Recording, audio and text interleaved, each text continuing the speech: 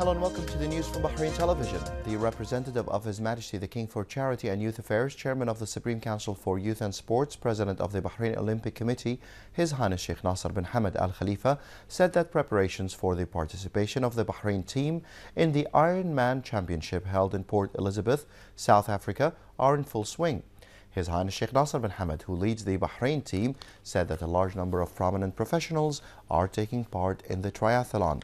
He affirmed the keenness of the Bahraini team to ensure positive participation in the championship, in which a host of professionals will take part.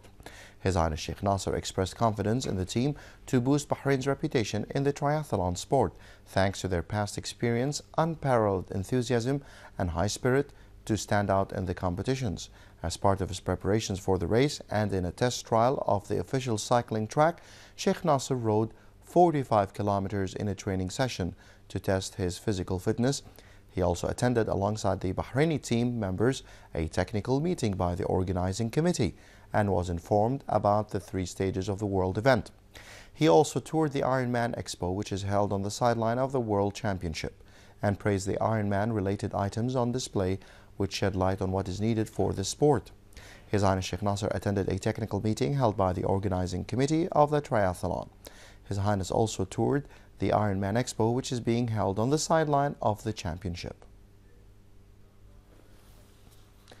The foreign ministers of the GCC states held a joint meeting with the U.S. Secretary of State John Kerry with the participation of the foreign minister Sheikh Khalid bin Ahmed bin Mohammed Al Khalifa. The meeting was held prior to the meeting to be held between the GCC leaders and the U.S. President in Riyadh on the 21st of April 2016. During the meeting, they reviewed the relations between the GCC states and the United States and the need to preserve the security and stability of the region. They also underlined the progressing relations between the two sides. The meeting also reviewed the situation in the region, mainly developments in Syria, Yemen, Iraq, and Libya, and ways of combating terrorism, in addition to regional and international issues of common concern. After the meeting, the Saudi Foreign Minister Adil Al-Jubeir and the U.S. Secretary of State John Kerry condemned the Iranian provocations in the region. Al-Jubeir condemned Iran's interference in the affairs of the region and its attempt to smuggle explosives to countries including GCC states. He stressed that if Iran wanted to have strong relations with the countries of the region, it must change its policies and approach and adhere to the principle of good neighborliness and non-interference in the affairs of the countries of the region. For his part, John Kerry underlined his country's support to the GCC states in maintaining security and stability.